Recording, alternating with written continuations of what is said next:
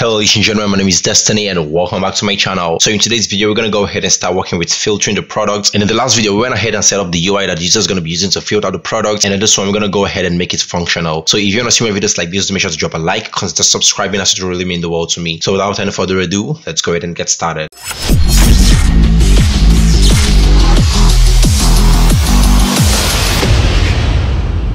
Now, the first thing that we do as usual is open up our backend step by step. And over here, as you can see, we've got filter product by price part 2.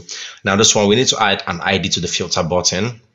So I'm going to open this up. I'm going to head back to the product list real quick. And over here, there's the filter button.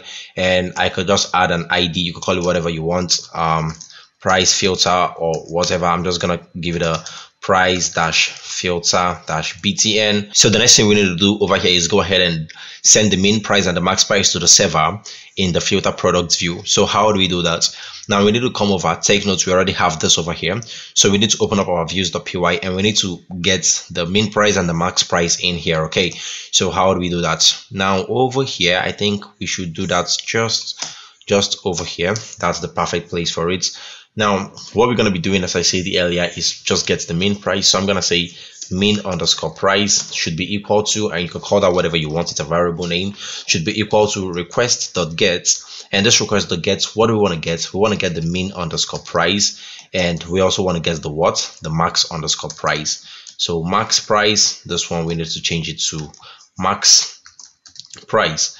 Okay, so now when we've done these two things, all we need to do is just go ahead and filter the products based on the min price and the max price, just like we did over here.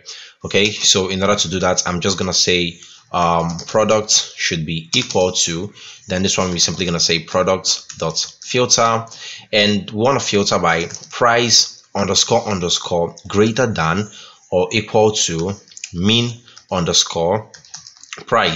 So you need to understand what's going on over here. Remember that the products model over here has a field called price. Now you could use __ just like I was telling you guys earlier to get a field lookup, just like in and greater than or equal to or greater than or less than. That's what you could use all those to get. Now we checked for the mean price. We got the price and got anyone that's greater than or equal to the mean price. Okay, so hopefully you understand. Now the mean price in our products is $5, right? Now we simply grabbed the mean price and check if it's greater than or equal to this mean price that we're grabbing over here. Okay, so if it's equal to that, then we're gonna filter the products based on that. Else we're gonna filter the products based on the next one that we're gonna do, which is gonna be the max price. So over here, this one is gonna be less than or equal to max price. So since it's max price, it shouldn't be greater than the max price, right? It should be less than or equal to it. Since it's mean price, it should be greater than it. Okay, as simple as that. That's pretty much what we want to do. I could tell you guys, just pass that all in there and we should be done. So now the next thing that we're going to do is go ahead and I could just open this up and you can see we'll go ahead and use JavaScript to send the min max to the server.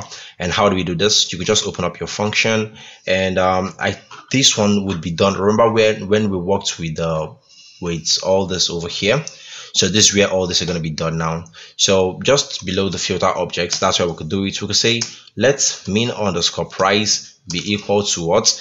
Then I'm going to grab the mean price, and in this one I called it max_price. You want to make sure to add a hash over there because it's in an ID, and I'm going to show you guys where we are getting that from. And I want to grab the attributes. So the attributes is what? Min.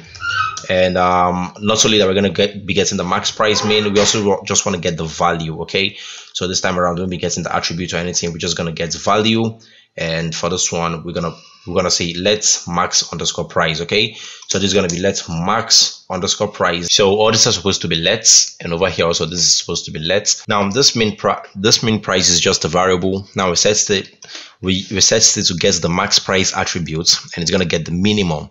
Okay, and we also set it to get the max price, and this time it's going to just get the value of the max price, but we assigned it to different variables. So this mean price over here is pretty much this one that we got over here, and the max price is this one, which is this one.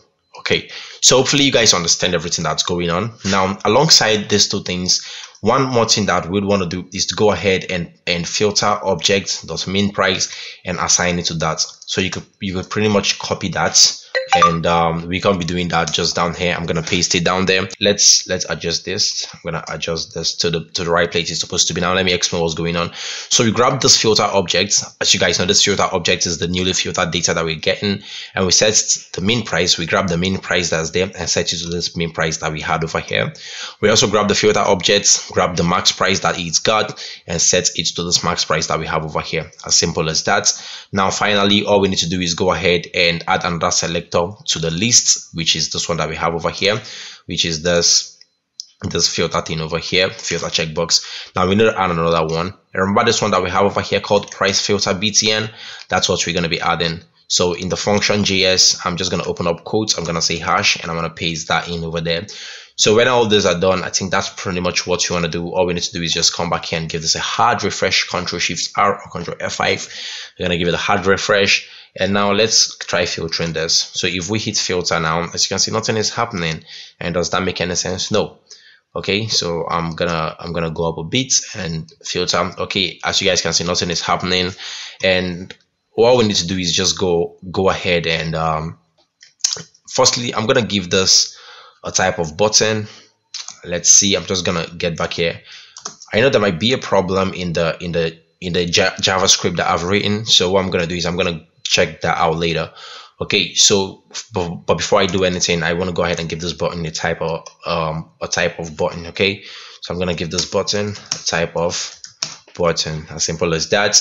And now over here, I'm just gonna refresh this, and let's try filtering one more time. Okay, not working. Now open up our console log and let's see what we've got. So there should be a problem, definitely. Now I'm gonna filter by this, and I'm gonna hit filter. So as you guys can see, nothing is working, nothing is showing up over here. So what's the problem? Okay, one thing that I was looking at over here was this. We are supposed to put all this in the same codes, over here. So all I just need to do is just put a comma. I'm gonna paste that in there alongside it, and we should refresh this. We should give it a hard refresh, and let's try it out one more time. So I'm gonna hit filter, and let's open this up. So that's it. I'm gonna hit filter. Okay, what do you notice? I think it's working. So as you can see, it's got the product of the one with the $5, and I'm gonna say between $5 and $73, and I'm gonna filter. Now what do you notice? It's got the fresh pear and the banana. Now I'm also gonna get from the $100, and I'm gonna filter. And okay, this is supposed to be exactly 100.99 for us to get that. So I'm gonna say 199, and you might not even still see it, because you know there is a lot of this long float at the back. Okay, but what we could just do is we could go ahead and add in a new product, or we could even change the price of that product. But hopefully you guys get the gist. Everything is working perfectly well. Now what I'm gonna do is I'm just gonna drag this all the way to there. And okay, let's check out for this also. I'm gonna come over here. It's working. Now what I'm gonna do is just go ahead and add a new product to actually confirm that everything is working perfectly well, which is, but you know, I'm just, you know, kind of not trusting what I did. So I want to go ahead and add another product to just confirm that. Okay, and when that's done, that's pretty much gonna be it for this video. And the next one, I'm gonna go ahead and start working with the add to cart. Okay, that one is gonna be pretty amazing, and I really love it. So I'm gonna add a carrot over here, and for this one, I'm gonna say carrots, and this is the product, whatever. For the price, I'm gonna say that should be let's just say $500, right? I'm gonna say 500 at the dots. Yeah, 500 at the dots. And let's say the old price was about 1,000. Yeah, 1,000 should be great. And for the tags, we could add in tags. I'm gonna say carrots, and I'm gonna say fruit, and I'm gonna say vegetable. And yeah, that should be it. I'm gonna make this to be published, and I'm gonna make it to be a featured product. And yeah, that should be it. Let's just go ahead and save this. So I'm just gonna go ahead and save that, and the product should get saved successfully. So now if we come over here and refresh, we should see the product over here, there's carrots. Now if we filter products from here to $300 and filter, and what do you notice? We get a tree. Pretty cool, right? Then if you filter by 500, now what do you notice? We got carrots. So that's pretty amazing and fun. So as you guys can see, everything is working perfectly well. And in the next video, we're going to go ahead and start working with the add to cart. As you can see, that's what we've got over here. I'm going to get that real quick, and as you can see, that's what we've got over here, and that's pretty cool. And yeah, that's what we're going to be doing in the next video. So make sure to drop a like, consider subscribing, as it really mean the world to me. Also, if you want to get a template, check out the link in the description below. You should point it to the right direction to get a template. And until the next video, we're going to go ahead and start adding to carts. My love, peace out.